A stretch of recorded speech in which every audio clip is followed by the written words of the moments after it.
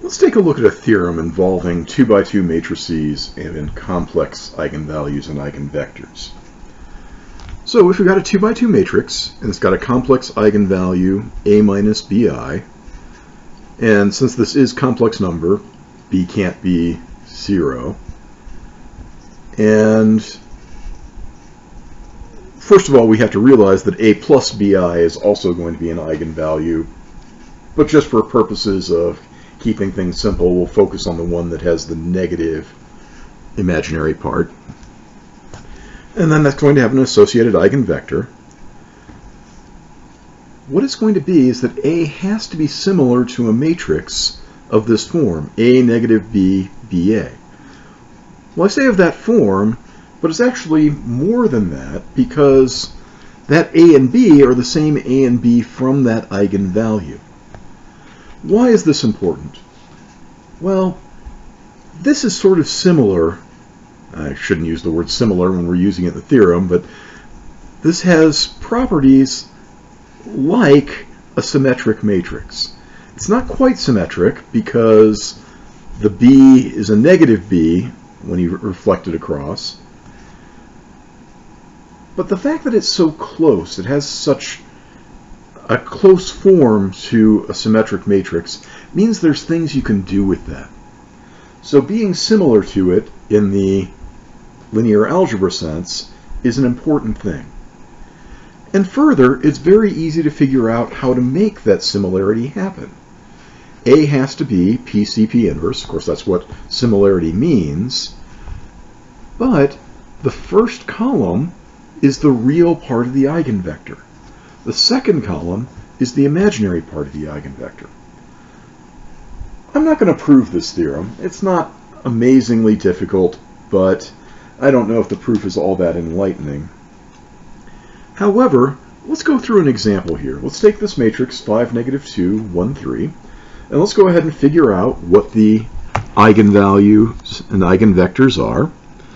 So I'm going to take the determinant of 5 minus lambda, negative 2, 1, 3 minus lambda, which is going to be 5 minus lambda times 3 minus lambda plus 2. So that would be lambda squared minus 8 lambda plus 15 plus 2. So to figure out the eigenvalues, we're going to figure out where that's going to equal 0. So if lambda squared minus 8 lambda equals a negative 17, I can complete the square by adding 16 to both sides. So lambda minus 4 squared is equal to a negative 1, which means that lambda minus 4 is plus or minus I. Lambda is equal to 4 plus or minus I. Now, I'm only going to focus on the one that more easily matches this form. So I'm going to have 4 minus I. And let's figure out our eigenvectors for that. So I'm going to take the matrix 5 minus 4 minus I, negative 2, 1, 3 minus 4 minus I. That's going to give me 1 plus I, negative 2, 1, negative 1 plus I. As I did a couple of times in the last video, I'm just going to worry about the bottom row there. So x1 plus negative 1 plus I x2 has to be 0. So that means that x1 equals 1 minus I x2. And so I can take as an eigenvector, I can take 1 for x2 and 1 minus I for x1. Okay, so what does that mean in terms of this theorem? Well, my C matrix, again, I'm going to take my lambda is equal to 4 minus I. My C matrix is the A minus B. So that's the 4 and negative 1. And then this is also the same 4, but this has the opposite sign, so that's a positive 1. And so that is my C matrix. Again, very close to a symmetric matrix. My A matrix, well, my A matrix is the one I started with, the 5, negative 2, 1, 3. But the P matrix is what I take with the real parts of the eigenvector and the imaginary parts of the eigenvector. The real parts are 1, 1. The imaginary parts are negative 1 and 0. So with these three matrices, we should have A is equal to PCP inverse. And because it's a 2 by 2, and in fact has determinant 1, it's really easy to figure out the inverse.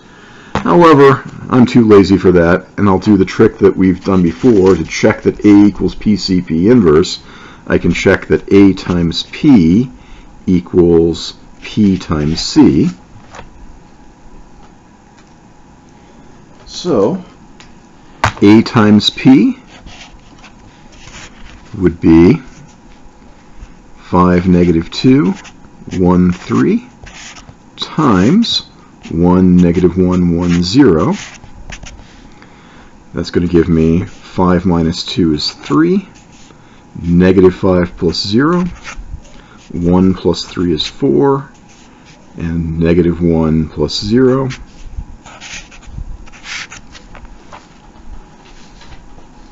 Okay. Then PC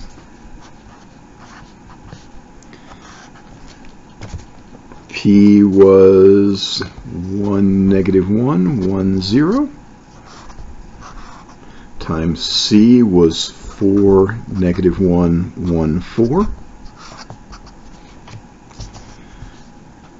4 minus 1 is 3. Negative 1 minus 4 is negative 5. 4 plus 0 is 4. Negative 1 plus 0, negative 1. And there we go. Both ways I get the same thing. So we found these matrices. The theorem seems to work. Again, one example is not a proof, but I'm not going to go through a formal proof for this.